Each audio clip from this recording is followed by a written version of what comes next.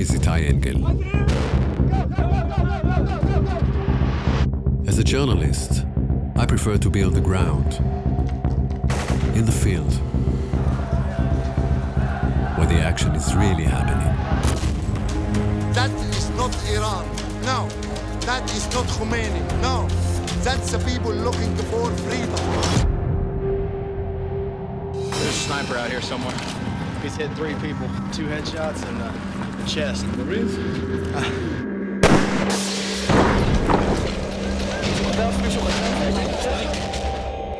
يعني أنظام داعش شيء أو جنسي أو كار شربك أجي كارم شربك مسلحي وهي سلاحي مجي هيا أما دالي جديدة فكرين بيجي ويخورترا يعني بخازي دست دين سر تشتاش خارج ببين. قطعت رأس كم شخص؟ بمقارب 70. As an Israeli journalist, most of my travels are especially dangerous. In some places, if someone finds out I'm Israeli,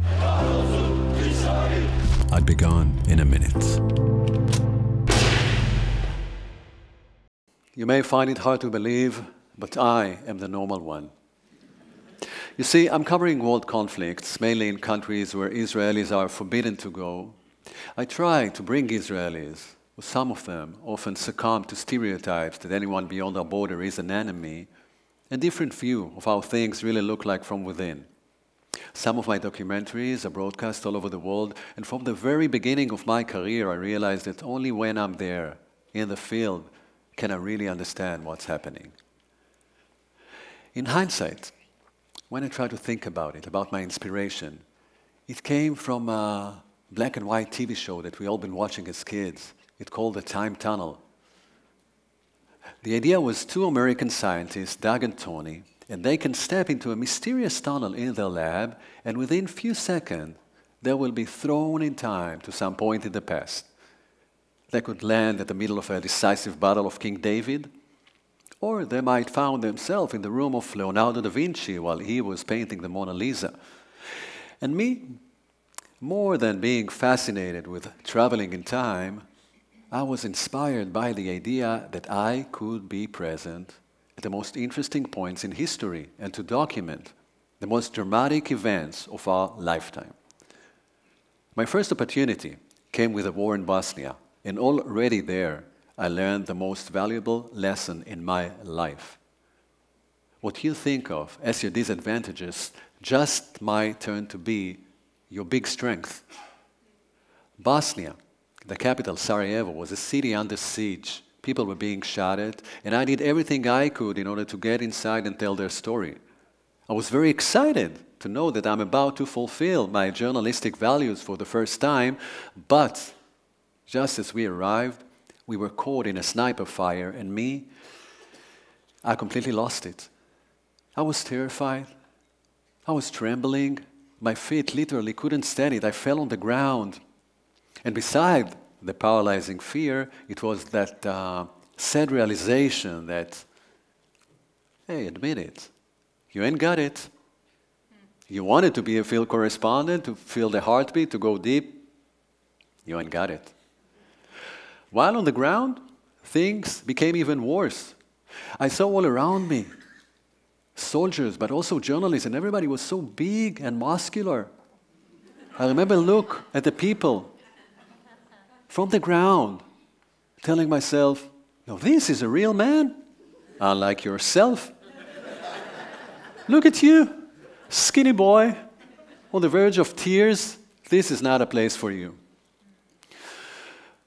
You are laughing now, but I was so sad back then.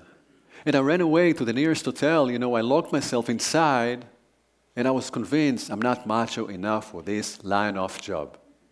But the following day, there was a ceasefire for a few hours, so I did get out. And something interesting happened. People talked to me. I was less interested in guns, grenades, war tactics. I'm interested in people, victims of all sides, and to my surprise, they talked to me more than they talked to the other journalists who I adored, those who were well-built and looked a bit like warriors themselves. I remember one of my macho colleagues telling me about this horrifying phenomena of women who are being raped in the war. But, he added, these women wouldn't talk.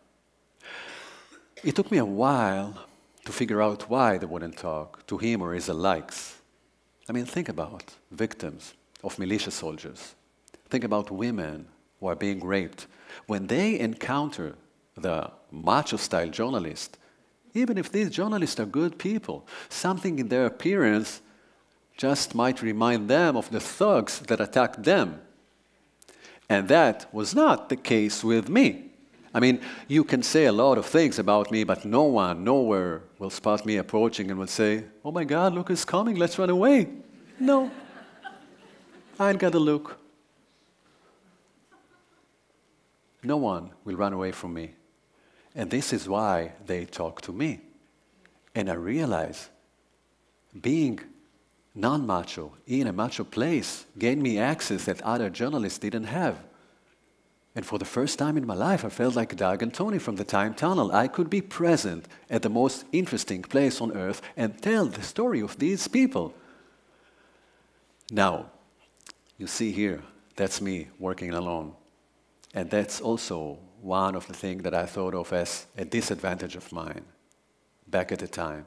You know, at the beginning, I envied the big crews, the TV networks, a typical TV crew, a correspondent, cameraman, assistant cameraman, soundman, translator, producer, a bunch of bodyguards, some of them ex-Navy SEALs, well-armed. They look so impressive. Me? I have no budget. I'm a one-man band, and as you can see, no one seemed to be impressed by me. Actually, no one seemed even to relate to me.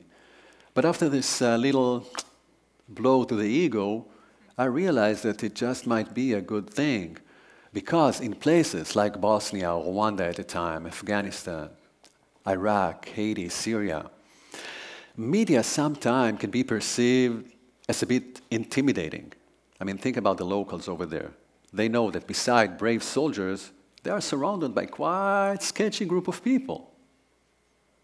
Thugs, gangs, militias, war criminals, prisoners who were released out of prison because back then they were the only people who had the guts to fight. And with that notion of all these people around you, you will think very carefully before opening your mouth, let alone to the big media. I remember suicide bombing in Iraq, in Baghdad, in the markets.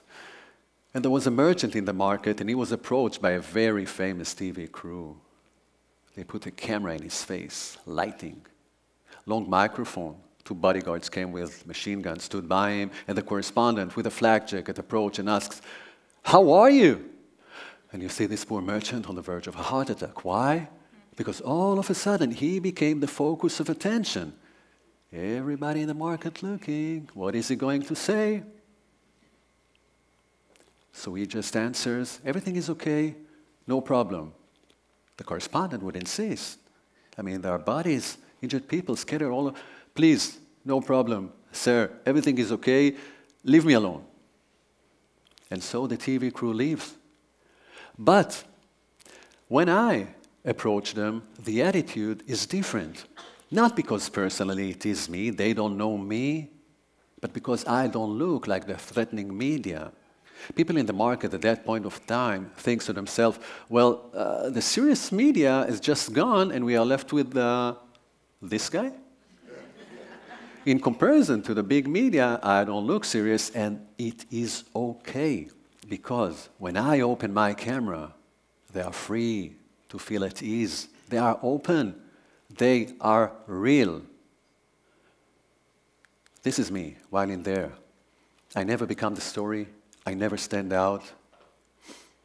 I'm sort of a shadow. Anyway, since Bosnia, I've been to dozens of conflicts all over the world, and I learned not to develop assumptions, not only about myself and my abilities, but mainly about the people I was about to document. Because every sort of stereotype I had prior to arriving in the place proved to be shallow and superficial when I encountered real life, when I was there. I just want to come open and document everyone, everything. But then a different challenge, new challenge came to my life. the biggest, most dramatic events came to my neighborhood, the Middle East. Historical revolutions in Tunisia, Egypt, Libya, wars in Yemen, Iraq, Syria. A new challenge because as an Israeli you cannot get to these places, and me, knowing it, I wanted to be there because the Israelis I know get their information from people who've never been there. So how do I get inside these countries? Well, technically, I have a foreign passport, and I will take care that not a word in Hebrew will appear on my clothes, my equipment, my documents. But the challenge is more mental, I would say. Let me show you what I mean. Look at this photo. I love this photo because I look so cool here, right? Yeah, with a smile and all. And that's the big deception. Because behind this smile, there is a man who is frightened to death, on the verge of collapse. Very soon into my work, I realized that the most dangerous thing I could do to myself is to look frightened. I mean, I am scared, but you will never see it on the outside.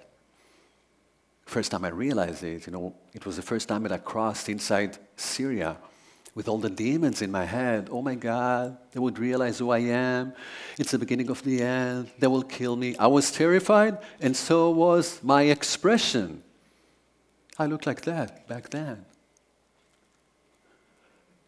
And this is a horrible expression because, as you see, it attracts attention like a magnet.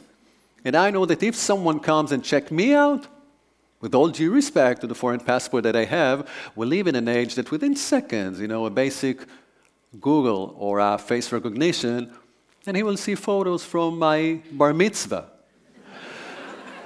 Well, I did manage to get away of this one, but the notion was clear. From now on, in a situation like that, even if you are very much afraid, don't you dare look like that. Which means sometimes I have no choice. I have to do some acting, like in here. Soon after 9/11, I headed to Afghanistan. Afghanistan that was ruled by the Taliban, who hosted Al-Qaeda. Afghanistan, where the US was about to invade. And on the border between Pakistan and Afghanistan, I hear chants, death to America, death to Israel. I see people burning the Israeli flag and the flag of the United States of America, and I'm actually watching now my two identities in flames.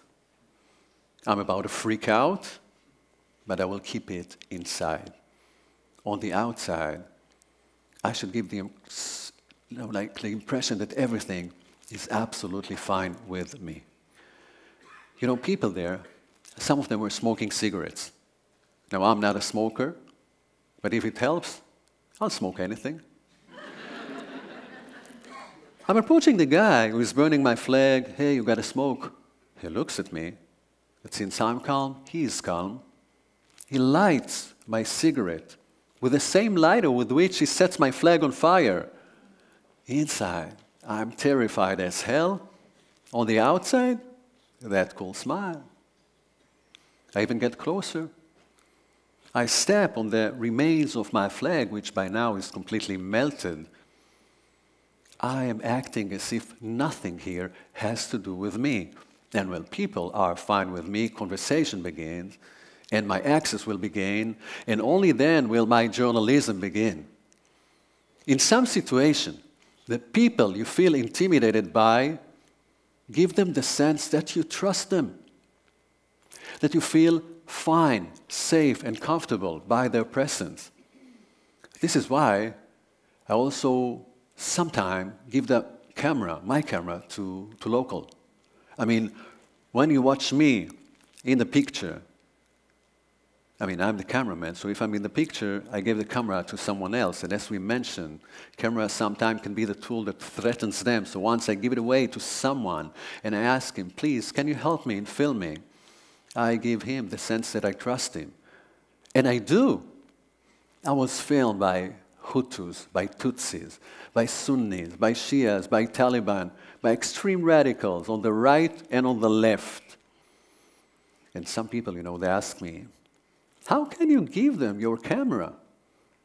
Even for a few seconds, they might steal it and run away. Oh, really? And had they wanted to steal my camera, you think that doesn't mean on me that I would be able to prevent it? People ask me, don't you have a bodyguard by your side? No. Don't you carry a gun? God forbid, no. If I will carry a gun, it will lead to a shooting. Well, at least you have some knowledge of karate, martial arts to defend yourself, if needed. What's karate or martial arts? It is me in front of 500 Talibans. It's not a kung fu movie. The logic should be exactly the opposite. Don't look intimidated. Try to get closer. I get people to trust me by trusting them. And by the way, by then, I can tell them that I'm an Israeli. When we trust each other, by then, nationality doesn't matter, only what you are as a human being. So, back to the question of what is normal and what is mad. Robert Capa, probably the greatest war photographer of all times, said, if your photos aren't good enough, you are not close enough. And this is it. And Robert Capa documented the most dangerous landing in Normandy in World War II. And by the way, it was a normal thing for a journalist to do, being present in the most interesting place on earth at the most crucial time. This is what people expected from us. No one called us crazy for going there. But unfortunately, things have changed. The media world nowadays, the big networks, this world is dominated by commentators who are speaking in the studios instead of doing field work.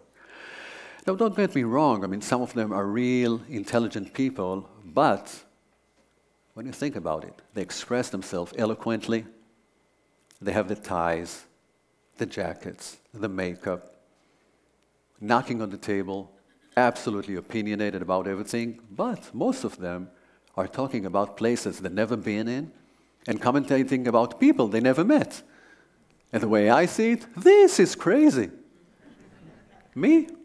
I keep on doing the same fieldwork journalism I've been doing for the past 3 decades. I remain one of the few normals. It's the world around me, the studio world around me that gone mad. So, ladies and gentlemen, I would like to challenge you today. Be normal like me. When normal is going to where the action is, being present, talking to people. Normal is not sitting on the couch and listening to commentators in the studio. Normal is seeing your disadvantages as strength, and normal is getting people to trust you by trusting them. Thank you very much.